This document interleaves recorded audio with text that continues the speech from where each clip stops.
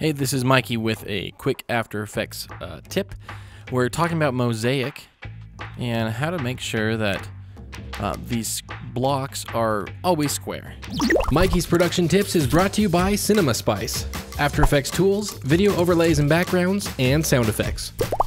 The way Mosaic works is different than you think.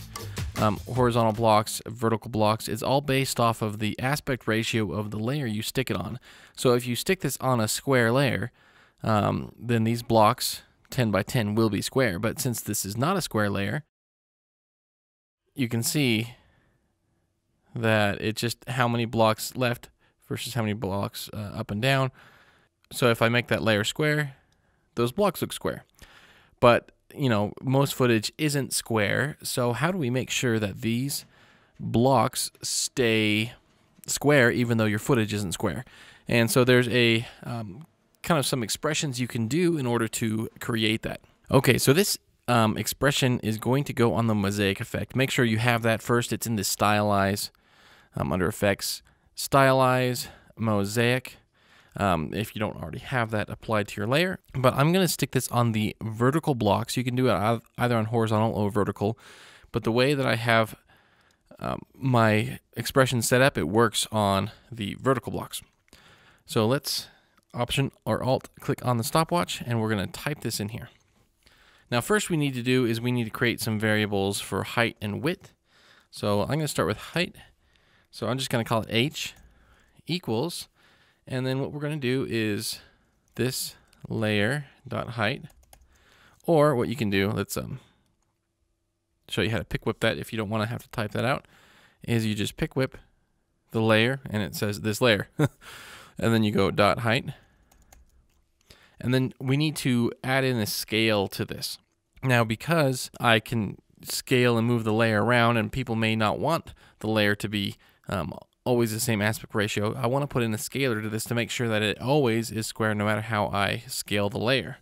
So we're going to times, and then in parentheses, so front and back parentheses, we're going to put in the scale, which is the scale of the height of this layer. So again, we will pick this layer, and then we go .scale. Now scale has a horizontal and a vertical aspect to it. So in square brackets, we will put 1 because that is the second set of it, which is the horizontal. And then we're going to take this whole thing still in the parentheses, and we're going to divide that by 100. And so what that does is it gives us a scalar amount. So if it's less than 100, say it's scaled down to 95%, well then that will turn it into 0.95 times this layer will then bring this scale to the same. Okay, hopefully that all makes sense. Now for the second, I'm going to just copy this and we'll just alter it. And instead of H, we'll put W. Instead of height, width. And right here where it says 1, we're going to put a 0 there.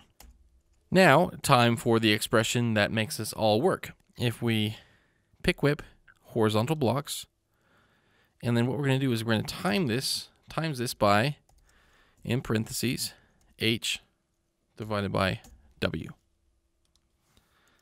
and with a semicolon. And then what that does, as you can see, is it'll keep this always in perspective to make it square. So no matter how many blocks I make, it will keep those blocks square. It doesn't matter how I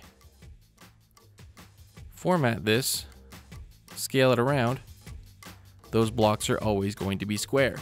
So if this is something that has bugged you in the past about how Mosaic works, well, this is the expression for you. There's a copy of it down in the description, and just paste it into your vertical blocks. So hopefully you learned some great stuff about expressions here. This was just a quick tip. Let me know your thoughts, and yeah, until next time, see ya.